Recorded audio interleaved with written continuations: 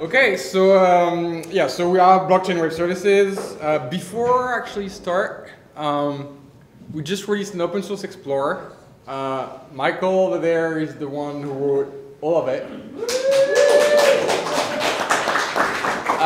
It's open source. It's all in Python. It's on GitHub. So if you have any, you can play with it. If you have any feature requests, anything you like, don't like, Michael, take any feedback you want. You can see the confidence going up and all that stuff. It's cool. It's really cool, actually. And you can, I mean, after that, it's the standard block explorer, but you have like confidence factor, minor preference. All right. Is it just for Bitcoin, your block explorer? You guys Sorry. Yeah, it's for where are they? All the coins are at the bottom there.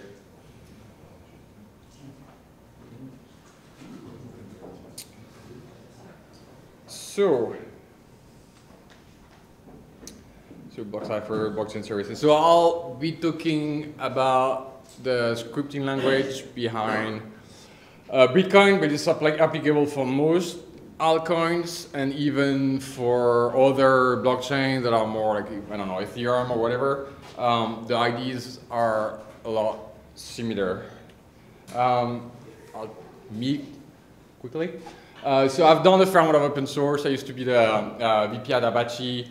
I helped projects going in the Apache Software Foundation and kind of getting familiar with open source and all of that. I've built platforms and cloud stuff for a while, so that's kind of why we're doing what we're doing too, because that's the kind of only thing we know how to do. And then I'm the CTO of BlockCypher, and we just raised some money. And so, yeah, and we were built, so my last presentation was mostly about that last part. We built a full Bitcoin node from the ground up to scale to like SaaS cloud style deployment. So we have to, as you would imagine, rebuild every single piece, the protocol, the scripting, pool, the blockchain, like block algorithm, storage, all of that to be able to serve a lot of volume and scale, have a lot of redundancy, no single point of failure, all of that. And we expose all of that through APIs and web services. So what I'm going to go over, so first, little refresher on Bitcoin scripting, where is it, what it is, what it's for, and then which primitive would you need for an interpreter of a Bitcoin type programming language. And then I'll do a bit of a digression for like a little wider topic on compilers and interpreters, because I mean, after all, it's Bitcoin dev, so I'm sure all of you would find interesting to see how the different compilers and interpreters you're using every day are built. And then I'll continue on the interpreter for Bitcoin that we're building during that presentation. So a quick refresher, it's going to be quick. So like the problem sometimes is that in the rooms there's all kind of different levels of knowledge about Bitcoin and everything. So I'll still try to go quick, but still give some sort of overview. So this is a standard 2 Bitcoin transaction setup. So you have like, the transaction on the left, taking 50 bitcoins in, it has 2 outputs out. One of these outputs is transferred to the next transaction. For Bitcoin, every single output has to be burned completely. So you can't use just a bit of, like just a fraction of the output of the previous transaction. You have to use everything and then send change back to yourself. So this has 2 outputs. You can imagine that the first output on the transaction 1, the first output is sending that money to somebody else, and the second output is sending money back to yourself. The second transaction is spending the first output, so you can see the input on the right is spending the output on the left. And then there's other inputs and other output that form the overall transaction. So that's going to be the most confusing part about the whole talk that you'll have to, like, and I'll have to even keep it in mind when I talk, because sometimes I do the mistake. So it's reversed. The input is spending the output. So that kind of sometimes get a lot of confusion. So the input on the right is referencing and spending the output on the left. The output existed first, the input spends it by referencing it and being able to, like, having the right to spend that. How the input actually spend the output, that's going to be the topic of all my talk. So we'll see all of that in detail. So the scripts in those transactions and in both the input and output, there's a piece of script in both of them, allows the spending. The scripts need to be executed. If the script returns true, that output can be spent. If the script returns false, that output cannot be spent, the transaction is invalid, the whole network is going to drop it. Not even relay, not clear. So spending a Bitcoin transaction is matching an older output, which has what's called often UTXOs for unspent transaction outputs, with a new spending input script. The input script is often called the script seg. Kind of historical because it mostly contains this ECDSS signature. The output is called often the script pub key, but that's kind of a shitty name. So more the redeem script. Yeah, it's a shitty name because it's also historical. It used to contain a pub key, but doesn't have a pub key anymore. Now it's a pub key hash, and then depending on what you're doing, if you do multi-sig, it will contain much more complicated stuff. So, yeah, that's a bad name. Redeem script is better because it's redeeming the previous output. So an input, continuing on kind of laying the ground for the rest.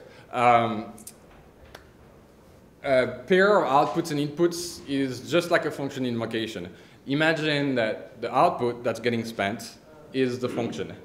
To be able to spend that output, you have to give parameters that make the function return true. The function is known, but you still have to provide a set of parameters that will make that function return true, and that's the input that you're going to provide to spend it. So practically, in a lot of cases, this goes through a signature verification thing where the parameters to the function are the public key and the signature that will make the function return true. But you can like imagine all kind of function, and that's actually what we're going to do during that talk. So yeah, here you have the classic. You don't need to, like, that's a classic kind of script structure, but the point is the script seg on the left side is trying to spend the redeem script on the right side by providing the right arguments for it. So now the Bitcoin scripting language is a stack-based programming language. How many people are familiar with stack-based programming language? Have you heard? Like 4? Yes, pretty good. All right, so it's similar to reverse Polish notation. There's a long history behind stack-based programming languages. So forth in the 70s, and like actually it's Factor, not Factory. Okay, Factor, Joy. There's a whole history of them. So that the old Force book, which is apparently the third worst book cover of all time. There's like a whole classification of book covers, and this one has the price of that one. The good thing about stack-based programming languages, they're compact and efficient, and they can be carried around. So it's really easy to have a script, you send it all over, you can execute it in a really compact environment. All the stack-based programming languages used to be very popular during the microchips era, just because you could execute it with very, very little memory. And then, again, they're really short and easy to port around. They're also easy to implement because the only data structure you really need to execute them is a stack. Actually, you will see you need 2 stacks, but that's about all you need to execute it. There's no like fancy parsing or like VMs or like even garbage collector or anything annoying like that. It's really straightforward. We actually build an interpreter in the talk, so that's like an hour, and I'm talking a lot. So for all those reasons, it's a really good fit for something like Bitcoin or cryptocurrencies, because you can send it over. A lot of people with all kind of different devices in the world can just execute it real easily, and it doesn't take a lot of bandwidth like a huge program would take to send over. So this is a quick example of a stack-based programming language execution. This is like a fourth-like kind of. So it's line by line. You start, so as I was saying, you have two stacks. You start with an empty data stack, and the instruction stack is what you want to execute. And as you go down, you pop something out of the instruction stack. So in my example, is you're popping from the left, and you push it on the data stack. When it's just a value, you just push the value. When it's an instruction, you do what the instruction is supposed to do. So you start with the popping 3, which goes on the data stack. That's the second line over there. Then dup is a duplication operation, so you end up with twice the same element. So three twice. Then mul is a multiplication. So you pop the multiplication. The multiplication will just pop the two elements from the data stack, multiply them, push the result. That's 9. So far I'm following the multiplication thing. That's good. Then 10, you just push a 10. Min, you just pop the last two elements, get the mean of them, push that, which is 9. And square root, which is the square root of the element. So you pop that element, calculate the square root, push it back. So we went from the top, eliminating one element at each time, and everything goes to the data stack and execute. Far so good. So that's a very simple example. So the Bitcoin stack language. So as I was saying, it's embedded in every single inputs and outputs.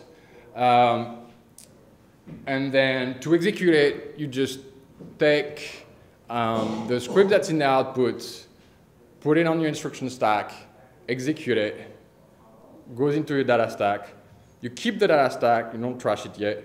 Then you take the script from the output, the input, sorry, the input that's gonna, no, sorry, the output. Okay. Getting wrong, okay. So you take it from the input, that's the one that's the parameters for the function. You execute it, ends up leaving some values on the data stack. Then you take the script from the output, which is the function, all right, that's taking those parameters. You execute that, and at the end, you hope that it returns true. If it returns false, then the transaction is wrong. So each instruction, in Bitcoin, everything is a binary. Right? Like all the values, everything. The only thing you need to worry about is byte arrays. You're going to pop byte arrays, you're going to push byte arrays. That's all there is. The instructions themselves choose to interpret and cast the values that are in those byte arrays. So the byte array that has 0 in it is false. The byte array that has 1 in it is true. But it depends which instruction check it. Up verify will think that it's false and true, but if you do an add, it will think that it's a 0 and 1. So the instruction is the one that will interpret the values that are in the byte array. So same thing, upneg, there will think that that byte array is actually a number. It's just that the first byte is like to the multiplied by 256, and then you have the second. String operation exists. You can concatenate them and do all kind of things with them, but it's all disabled, so actually you can't. It exists. Satoshi thought about it, but it's been disabled. Yes, so that the whole like Ethereum mantra is that it's not try and complete. There's no loops. The reason for it is that it was it's pretty hairy problem to have people execute loops in a piece of code that you have no control over, and you're just going to take it and yeah, we're going to execute your loops. You have no idea where it's ever going to finish. So Ethereum is trying to solve that. Then there's some like little stack manipulation shortcuts where like a number will push that many bytes onto the stacks and stuff like that, which are just made to make your life easier as a script writer and script executor. And then the main thing is the crypto primitives. So of course you have primitives for hashing, 3 or 4 different ones for hashing, for signing, for multi-sig signing, stuff like that. The signature ones are the magical ones. So like all the other ones are kind of tractable, like addition, hashing. It's fairly simple. You see like the stack is input, and you operate on that stack, that's fine.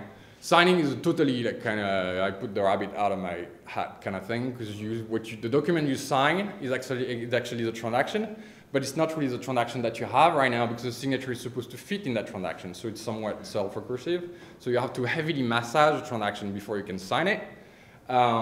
So like the check signature operation is the most magical of them all. I could talk about it, but that's going to take 30 minutes just by itself. So maybe at the end of the talk if you want to. All the operations are called opcodes, which is really familiar for people who have done like compiler stuff already. Compiler intermediate representation, and every operation is called an opcode. It's basically the way to represent an operation as a byte, where you say everything is a byte and number so and so is this operation. And everything is often represented as hex, so that's the operation hash 256. It's the hexadecimal AA and number 170. So there's only 5 scripts that are running on the Bitcoin main chain ever in general. So why would you even care about the scripting language, right? Like there's only 5 scripts. You could just have a type in the transaction, and the type says just a signature verification, that just embedding a little bit of data. Why caring at all? Well, that's what I thought at the really beginning when we just started, and I said, well, I'll just implement the script interpreter. It's just going to take a day, right? There's nothing much to it. It's just five scripts, pretty easy. Well, it turns out it is not. So first is all the transactions that were at the beginning of life of Bitcoin that have all kind of like stupid shit in them. Then there's Eligius, which mines non-standard transactions. So Eligius is a mining pool, and they will mine a lot of the stuff that you will push at them. Not everything, but a lot of the stuff that you push at them. So you find on the Bitcoin main chain all kind of transactions that are absolutely nothing to do with the standard ones. And then usually you also want to support testnet. Testnet has like the first 600 to 700 blocks in testnet are huge test case. So they like, and I think for the most part it's Gavin Anderson who tried to exercise it, but anyway, you get all kind of weird transactions trying to test whether the node that will execute them does like alternative stacks, or like spending a whole bunch of outputs all at once to see all your implementation will scale and stuff like that. So, and then you have like kind of, if you want to design like the next Ethereum, or think you can do better than Ethereum, or if you want to just do like something like Namecoin and specialize the language or whatever, then you need to know all those opcodes and then create more, and then know how you can create more and how to implement them and all that. So now finally, so we're gonna start looking at how you would build an interpreter, a script interpreter in Go that would run the Bitcoin scripting language. As you'll see, it's actually not that hard, but I'll do a big digression. So, if you want to build that interpreter, what you will need is a stack that can push and pop byte arrays for the most part. Some utility functions are needed, but as I was saying, the Bitcoin scripting language is just byte arrays, so that's the only thing that you need to consume and push and get and whatever. You'll need your whole list of opcodes because you need to read them and know which one are what. You'll need some helpers to cast stuff, right? So as I was saying, the operations need to cast the byte array they're consuming from the stack. So some operation like add will want an int, so you'll have to, well, big int practically, but anyway. So you'll need to like have operations to cast that, Boolean, whatever. Then you'll need something to execute the script, which is kind of the main meat. Which will run after like operation after operation and just execute all the instruction and everything. And then for each of those opcodes, you will need a specific implementation for them, like a hash, just run the hashing, addition, just use plus, stuff like that. So let's get started with some code. So that's a Go stack implementation. That's actually the one we use. So that's it's production code, people. I mean, fairly standard. If you haven't seen Go code before, that's what it looks like. It looks kind of, so, oh yeah, maybe I'll go into some detail. So, okay, so the stack, so you can alias standard types in Go. So the type So the square bracket byte is a byte array. The square bracket byte is an array of byte array. The nice thing with Go is you can alias standard type. So if you want, you can create your own int type. Or actually, the duration type in Go is just a big number. And just not S, right? The second thing is the len, right? Like the font self type len. So that's a method. Like the way you declare a method, you just by doing the parenthesis with the type here, you're just saying that you're associating that function with that type. So then it becomes a member. And then you can see that pretty much everything is in there. After that, there's some kind of pointer magic in there. I won't go into too much detail of, but that's fine. And then you can see. Sorry? Tell us the magic. Well, so here you're playing with references where you're replacing an existing reference. So here you get the pointer to it, get the length, and then you replace that reference with a new one. So you basically swap the thing that you're supposed to be yourself. And then after that, it's mostly utility functions. So pushes an element, pops it, and pop two at once. From int and to int functions here, we'll see after, but the utility to convert stuff. And peek, so you need peek in every single stack implementation and every single parser type thing, because you always want to know what's coming without really looking at it. So that's the full kind of stack implementation, and practically you need two of them. Although for the instruction stack, you can do with a byte array. Those are some opcodes.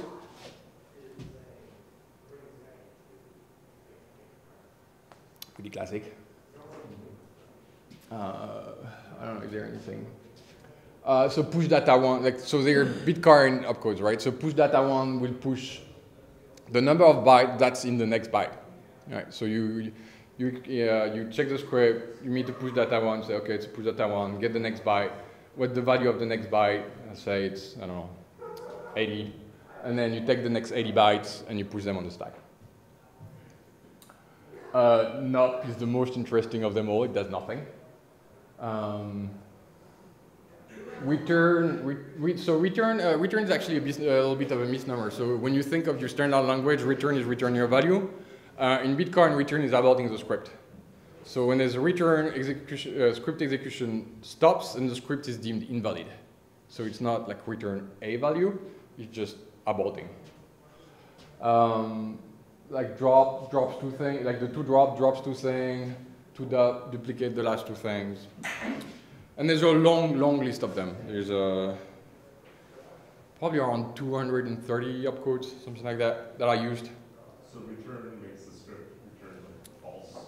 Yes, practically yes. Which one makes it return true? Is there one? No, so to return true, your script actually have to end with the number 1 left on the data stack. Okay. So once your script ends, to know like kind of call the result, you just check what's at the top of the stack. The stack doesn't need to have only 1, but what's at the top of the stack needs to be 1. Or start with 1. Okay, so as you've seen, we've done some like casting magic up there, like the, from end and to end, so we're going to see that a little bit. More code. Like Tarek told me that I had to do the talk was supposed to be boring and hard, and see a lot of code. Does anybody not understand? So if you're bored, Tarek's fault.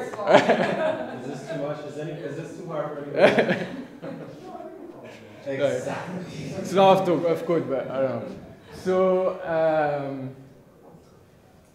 yeah, so this is standard casting. So in Go, you have like a byte array to integer, big integer, and big integer to byte array primitives. The problem is they don't, like when you think of a standard byte array, you won't necessarily think of negatives, right? And so they only use positive integers. So that whole logic is just to handle the negative integers, where the first byte will have like the first bit would be 0 or 1, whether it's negative or not. Well, I mean that's a lot of code, just basically to make the byte array an int, like multiply by 256 or whatever the power of 2 that you're at, and all of that stuff. So now I'm going to do big digression. Because that's interesting. So because we're talking about interpreters and well, interpreters in that thing at least, but if your problem is running, like executing some code that's being sent to you, comes from Bitcoin or comes from your own like future, I want to solve the whole problem of all the problem that Bitcoin has right now and whatever, that's what you have to worry about. So you can go with the stack based language, which would be a good thing to do, but there's other solutions. So that's what a pretty straightforward compiler looks like say an assembler compiler. You don't need to do any much parsing at all, like it's straight like code and you have numbers for move and whatever, and you can convert it to a machine code almost right away. You just need to like call people at Intel to ask them what their machine code should look like, and it's pretty straightforward.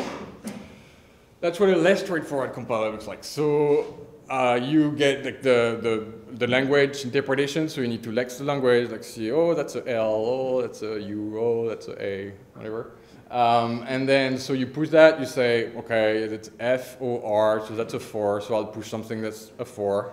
And then the parser interprets all those sequence instructions, the 4, a number, the var, whatever, and we'll build structure out of it, which is usually a tree. It's actually called an abstract syntax tree. And that's the whole tree of execution of all your instruction.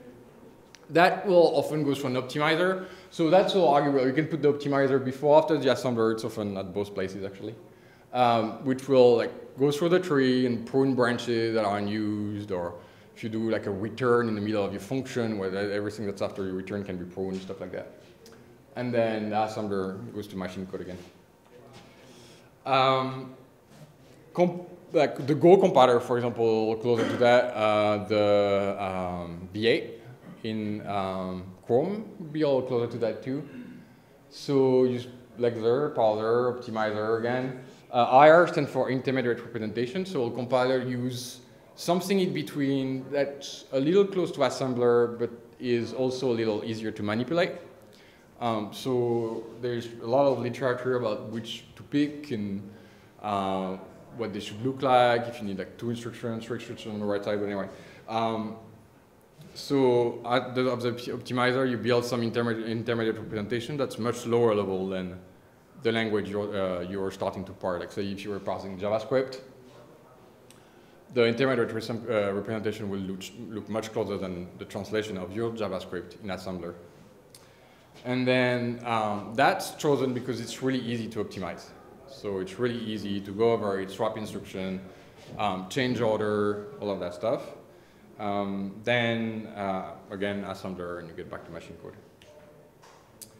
So that's as you continue toward like real-world languages, it gets much hairier as you go down the rabbit hole, especially when you have a virtual machine. So you do again lexer, parser, optimizer, and then you have your virtual machine bytecode. So that's what you feed the virtual machine, and like the whole Java toolchain is based on that basically. But same thing for .NET, right? Basically, the choice of having a bytecode is just being able to have a whole ecosystem of people, like language, tooling, and testing, all of that can understand the bytecode, but it's much easier to understand at the high-level language, which is really hard to understand for machine, but it's still fairly optimized. The thing is, something like Java, for example, they basically don't really trust the optimizer to do their optimizer on the client side to do a good job, so that they compile everything. So they just spend a lot of time compiling, and then they compile everything to get back to close to your code, so that they can optimize it better when it hits the VM. So you get another like decompiler, another range of optimizer, recompiler, and you have an internal intermediate representation. Actually, you have, like in the case of Java, you have multiple intermediate representation.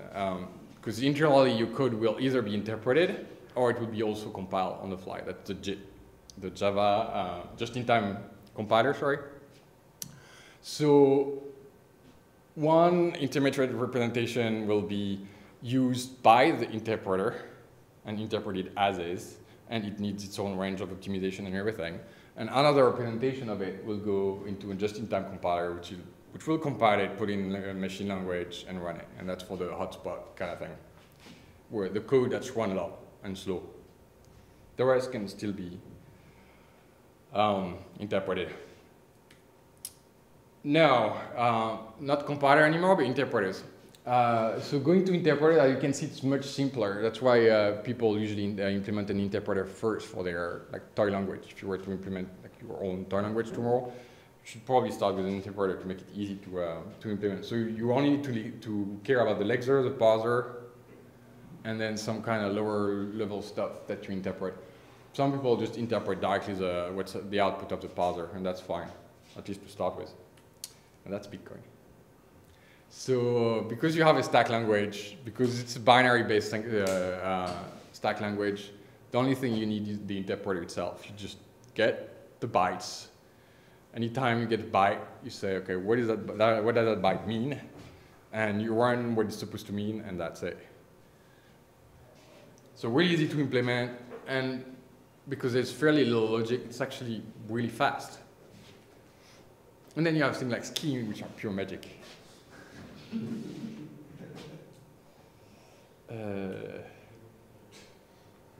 So now back to our the interpreter we're trying to implement. So this is the way you shouldn't design an interpreter. It's pretty, right? Like all those classes, it's object oriented, and you have methods and everything. Nice little get children, and you have a block, and it contains those other restrictions, and maybe it could contain another block, and a block can contain a block that can contain a block, and while is a block. Well, not here, but it could be.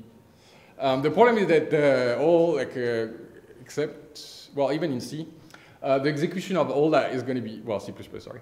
The execution of that is going to be really slow. Because what you have to think about is about anytime you call a function, it has to be dispatched. So whatever execution environment for your code, when you call that function, it has to find the code that's on the other side of the function. When the code is right there, because sometimes it can be directly in line or whatever, that's really fast. When the code is like that, when you got exec, like which exec do you use, right? Here, in the example, there's only 5, but in a normal language, like 50 of those things that are all, because some blocks have subclasses and whatever.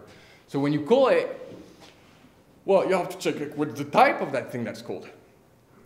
So smart languages do what's called call site optimization, where at the call site, they will say, well, I mean, turns out that the last 10 times you call that thing, it's just that type. So I'll inline it. I'll assume that it's that type you're going to call. And then if it happens to not be that type, there's like little failing thing that's like, oh, it wasn't that type. Let's go back and try again. So that can be really fast. Like Java does things like that. .NET does things like that. The problem is when you have like 50 different things, right? It needs to say, well, it can be that, or it can be that, or it can be that, and then do a check for each of them. So it basically keeps in memory the code that has that function on the other side all inlined. All right, so that's using more memory. If you have 50 of those functions on the other side, you have to inline 50 times this code. So that's a lot of memory. So what most PMs and compiler end up doing is after 3 or 4, they just bail. So that's a typical example where you have much, much more than 3 or 4. So the code is going to be widely unoptimized. So it's going to be dirt slow. So no actual, well, like other than toy interpreters actually implemented this way. What people found is that the old style is always better. So it's just a for loop and a switch, and that's the fastest interpreter you'll ever find. Lua actually, they've done a lot of research on how to optimize just that. There's C++ instructions that have been made just to show, just to help the compiler so that the switch is going to be just one jump. So after that, your execution is pretty straightforward. Your code is pretty fucking ugly because you have about 50, 60 case statements in there, and it all has to fit in a single file. But we can make each case pretty straightforward. I'm just calling a function and no magic, it's just plain function. So that's what we're doing. So here is what the interpreter actually looks like. That's really close to the code we also have in production, actually. So the buffer at the top, the bytes that buffer is the stack, right, where you're reading the instruction from. And up is the operation. And you just read the byte, which is popping from the stack, basically. Up is the operation. If there's an error, well, you do something about it. And then, depending on the operation, well, you have your big ass switch. And each operation is just a case. So if you have 0, you just put the number 0. The push data one that I was talking about earlier, well, you just read the byte, which is popping from the stack, the instruction stack, and then pushing in the stack the number of bytes from the buffer that correspond to that number, like 80 or whatever. The depth just measures the length of the stack, and that's the number you push. The drop that just pops the stack. So good. Some more stuff. So that's a nice little Go idiom at the top with the rotation. So basically, you're rotating the 3 last elements from the stack, right? So you pop 3 at once, and then you just shuffle them, or revert them. So Go has multiple assignment thing, right? Like you can do an equal, like a destructuring assignment, but anyway, where you can get more than one variable out of a return function. And then you push it back shuffled. Add is really straightforward. You just pop and casting it to an int, and you push back the addition. Max, pretty straightforward. And then, yeah, so that's the first, one of the most simple crypto operation on Bitcoin, which is calculating the SHA of the thing that's at the top of your stack. So you just pop it. If it's of length 0, you just like push, you don't compute the hash of 0. So you just push an empty byte array. And then you calculate the SHA, if not, and then you push your SHA back in the stack. So that's about it. So that's the whole bit fast. So that's the whole thing about interpreter and how you interpret your language. So stack-based, again, the stack-based programming languages are really interesting in that context because, again, you can pass them, they're really compact, and pass the code for it, they're really compact. They can be executed in all kind of environment. They used to be executed in microchips, so really easy running, low barrier to entry kind of language choice. We checked a little bit more the landscape of compiler and interpreter and how to build the fast interpreters. And then, so you have to think like, when you think of all the design decisions that have been made into Bitcoin, well, I mean, the really interesting things about it is like a good set of really good design decisions. So you have like the blockchain itself, the crypto, and some things about the binary protocol and whatever. But even the Bitcoin language is actually pretty solid. I mean, you don't have for loops, but there's a lot of issues with it. But as far as the language choice and how it's designed and how it was structured, it's still pretty good.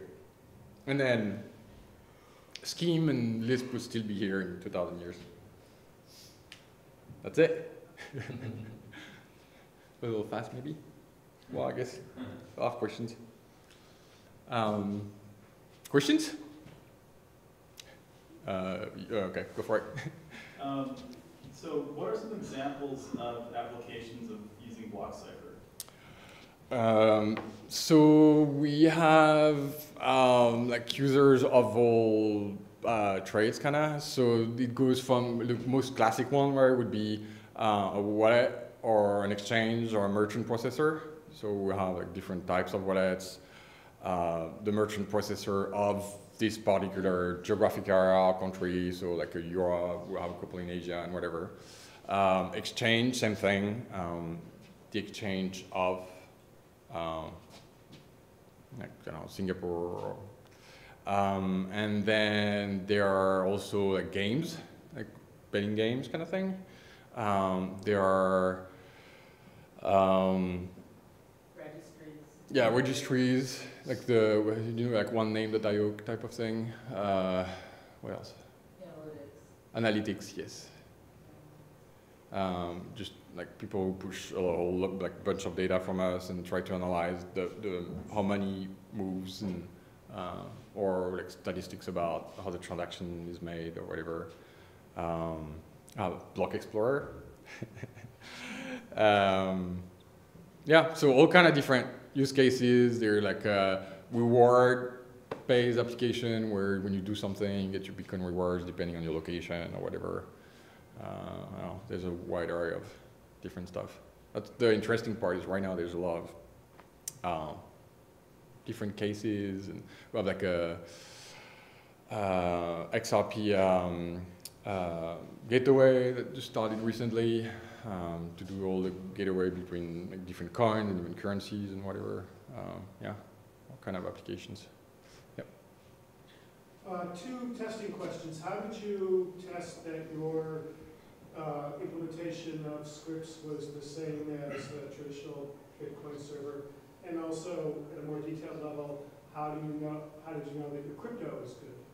Crypto implementation. Okay, so for the testing of the scripts, there's several stuff. So you can do the classic unit test, right? You like test all your instructions and you check that the output seems to match what you fed it. Then, as I was saying, the Bitcoin testnet is actually pretty good. When you can populate the whole Bitcoin testnet, or at least like even more than the 600 blocks. But if you get to like the first 15,000 blocks, that exercises a lot of the code, and you'll see really quickly. After that, there's a few caveats to that because there's some stuff that's been added after. So you kind of have to, like, again, do a little more unit tests on those and compare. It requires a lot of reading of the Bitcoin Core standard code too, because there's bugs that exist there. Like the quote famous one is a multi-sig operation that has a random byte at the beginning just because there was a bug and you kind of have to replicate that bug. There's like the hashing. When you use the SIGHASH any, I think, where, I mean, there's the same thing, like there were bugs there that you just have to replicate. So yeah, like unit testing, integration testing with some of the blockchains. There's also, so I forgot his real name, but his nickname is the Blue Mat. He has on his GitHub, he has a test suite that tries to throw all sort of pathological transaction IO code. So that's pretty useful too. And then for the crypto, well, so Go is actually pretty good for that because it's like it's pushed by Google, right? They use it a lot internally. So they have really pretty good crypto primitive, an exhaustive set of good crypto primitives. They have a pretty good ECDSA library. And then you know it's going to be reviewed by a team of people whose security is the job. And so for that reason, it was also a decent choice. It's not like a ghetto language that people would have implemented their own crypto on the back of an envelope or something. Thanks. Yep. Is the scripting performance a critical part of the performance of your application? There are a lot of different, so yes and no. So practically in most actual scripts, the bottleneck is going to be the signature checking. But then there's tricks, like the signature checking, you can cache it. Because you will see the same signature check twice, right? When you get the unconfirmed transaction and when you see the block. so you can sort of not do it the second time. So that's one trick. The other thing is you will see people sending scripts that are really there to try to make your script execution real slow. So you will see scripts where people like send a whole bunch of the most compact operation they can put, but also the most expensive one, and we'll try to compute a whole bunch of SHA, for example, on 0 value. So you kind of need to, well, like do a whole bunch of ifs, like an if inside a if inside a if inside a if inside a if, and then you see them. So there's all kind of, like, you need to have a performance script executor just for those cases.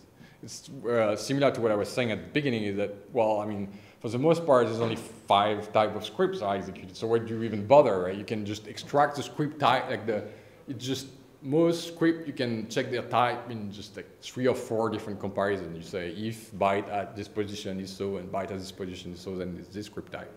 And then you don't need to execute anything. But turns out you actually do, because there's all kind of different operations, and you still need to validate those transactions and validate the blocks because they're part of the blockchain.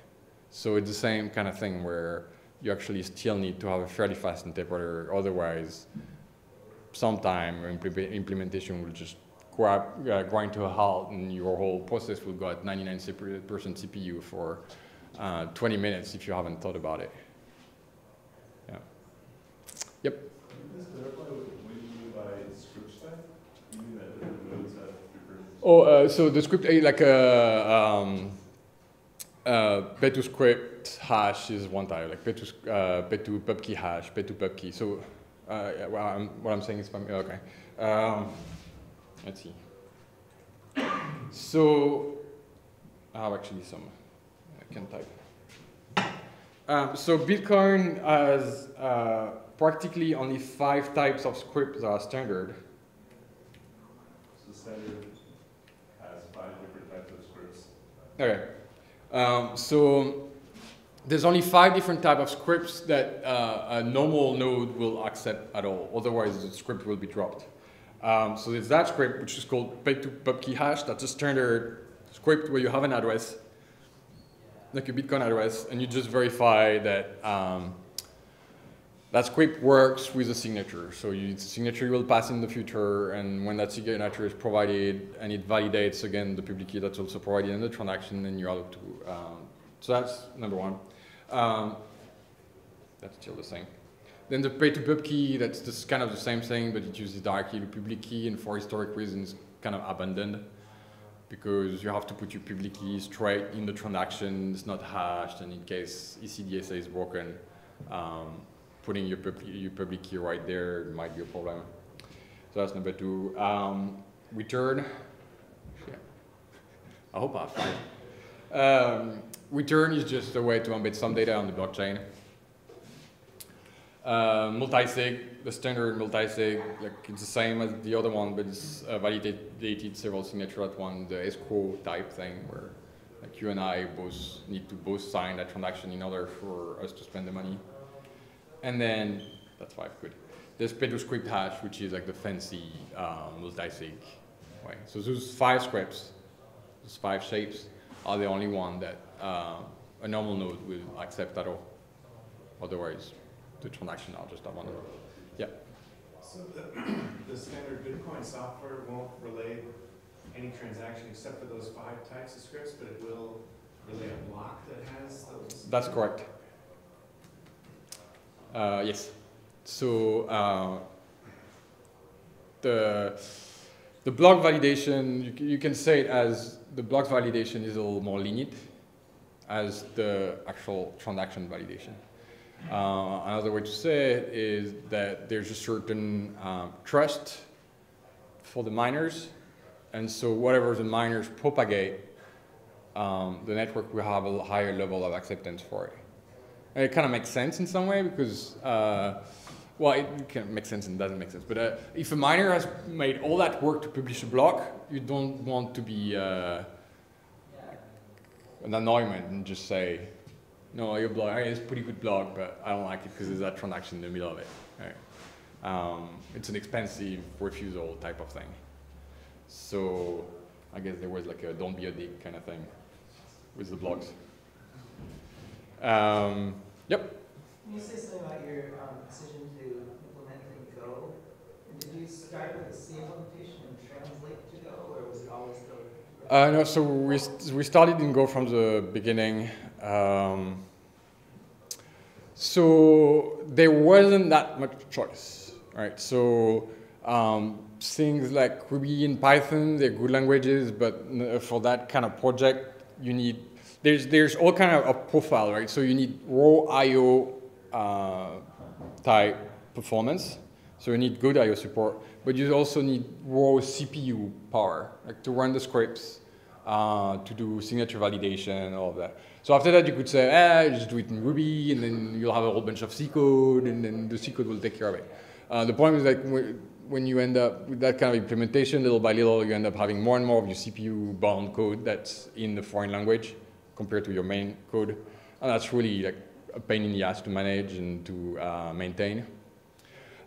So practically, codes that have good I/O performance and good CPU performance, there aren't that many. Java or Scala would have been another good choice, but I don't really like Java anymore. I used to do a lot of it. I think from a productivity standpoint, it's not that good. So yeah, for all those reasons, Go was kind of the only one left. Did you take any, I think Go is maybe more functional, or is it? Yeah, it's a little more functional too. Did you take advantage of that? Yes. Yeah. So for, well, like object-oriented programming languages are very kind of, they want objects everywhere and classes everywhere. Sometimes it's nice to have simple functions. Not all the time, really. It's always like a balance type of thing, but passing functions around and stuff like that. No, or you can do that nowadays, like now with Java, but didn't used to be the case. Did you take advantage of it for testing purposes and stuff? So for testing, what's really good about Go is, so there's interfaces, like kind of similar as Java interfaces, or like just basically, which is functions, a set of function signatures with no implementation. But you don't need to say that your implementation implement the interface. It's all magic. Like Go will say, will know that that implementation fits that interface because it has the same set of functions with the same signature. So there's a lot of decorrelation between interfaces and implementations. And it's really good for mocking, because you can provide a mock to anything that uses an interface. And you don't need to like do annoying injection factory type of thing. You just pass the implementation, it's all good. Yeah, you wrote some factory over there. You had a question over there? So why not just use BTCD? I guess you guys literally just want to build your own in-house implementation.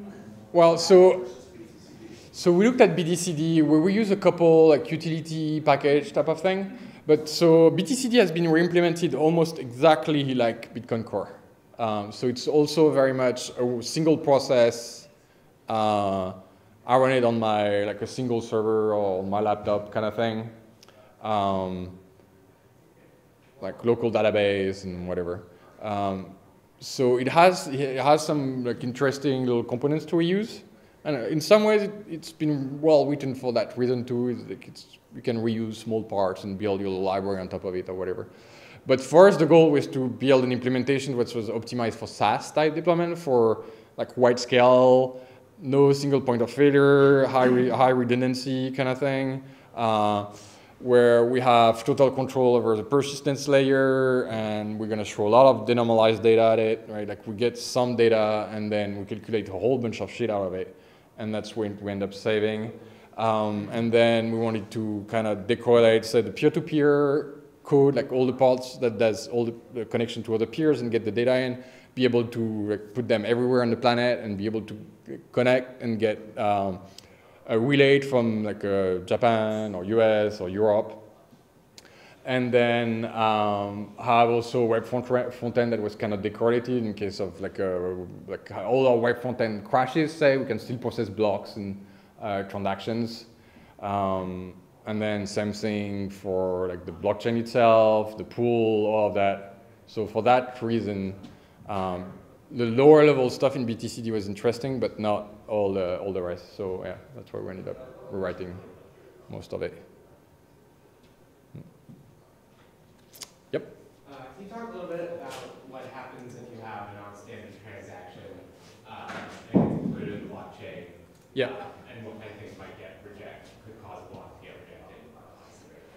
So yeah, so a non-standard transaction will get accepted as a part of a block, but the transaction itself will, well, the block actually will get rejected with the transaction that's in it.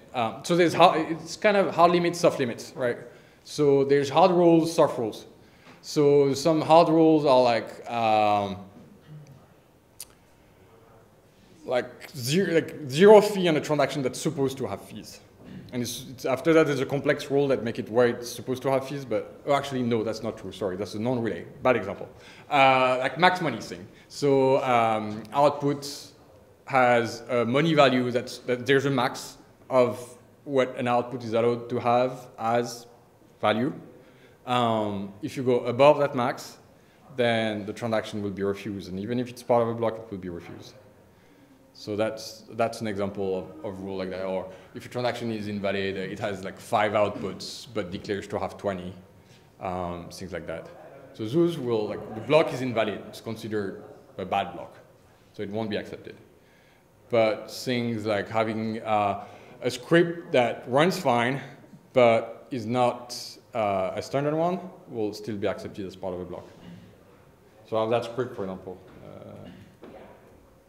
Yes. So that's a password locking type of script, where basically you say, so the output up there, just verify that you can pass something that check that hash. So the script just verify that you can provide a value that will hash to that thing there. So that's a password type thing, because you just need to provide the quote password that the hash will. So that's an invalid, like no block, no peer will relay that, but inside a block it will be fine. It's a bad idea, by the way, to do that. Just because somebody can just, the moment you post cash your transaction, everybody will know your password. So after that it becomes kind of a race. But so, yeah. So after that you have rules that will cause like a signature that doesn't match. Like no matter what, if the signature doesn't match, the blocks will be refused. Even though the transaction, like it's already inside a block. So there's sets of rules, and they're kind of, some are historical, some are for good reasons. It's like you kind of need to be compatible with it. Like in Bitcoin can be also explained as a consensus algorithm, where you have all these peers across the world and you need to reach a global consensus. And if you can't reach that consensus, then sorry, you're like the isolated peer. Or the worst case scenario is that half of the world, and that's happened before, half of the, well not half, but a big part of the world has one side of the consensus and the other has the other side of the consensus. And that's what breaks Bitcoin, or cryptocurrency in general, the blockchain. But for the most part, as long as consensus is widespread, everybody will be fine. So you get a whole bunch of consensus rules in there. Yeah. Sorry, go ahead. So I don't know if you already explained it, but so why do you have to have the Go implementation as opposed to just using like Bitcoin the implementation of the scripts? So that's kind of similar to what I was answering earlier. Is that so Bitcoin Core is very much made to run. So there's all kind of reasons. So Bitcoin Core is very much made to run. Well, so historically, right? Was written by Satoshi, written for him and his other crypto friends so that they could run it and exchange some transaction and see that it works, right? I ended up putting, because I needed the wallet, right? So I ended up putting a wallet in there, and then I ended up putting some mining code in there because they need to mine their own blocks, right? And then it's kind of that implementation that has everything in it and can run on fairly low-level hardware, right? Like you can run it on your laptop. I mean, it's gonna, like, you won't be able to use your laptop much, but it's at least gonna run on your laptop. From our standpoint, we have to have like 100 of customers across the world that can consume as much data as they want and do all kind of crazy stuff, or we want them to do all kind of crazy stuff, right? Like we want to allow potentially crazy use cases. And then for that, we need to have a really good level of redundancy, so we're always on, right? Like if we lose part of our infrastructure, the rest has to continue running and all of that stuff. And then we can't say like lose a node and have to wait 2 days for the blockchain to re-download. So I mean, you can do backups, but that's also tricky. Everything has its own bag of issues just because it hasn't been thought for that kind of usage pattern. So that's kind of the main reason behind it. And then after that, we can do some more interesting stuff. So we could have forked Bitcoin Core for some of our usage patterns, but then it would be a whole mess too. So yeah, that's kind of the. Cool, I was gonna have that be the last question. That's it. Thank you so much.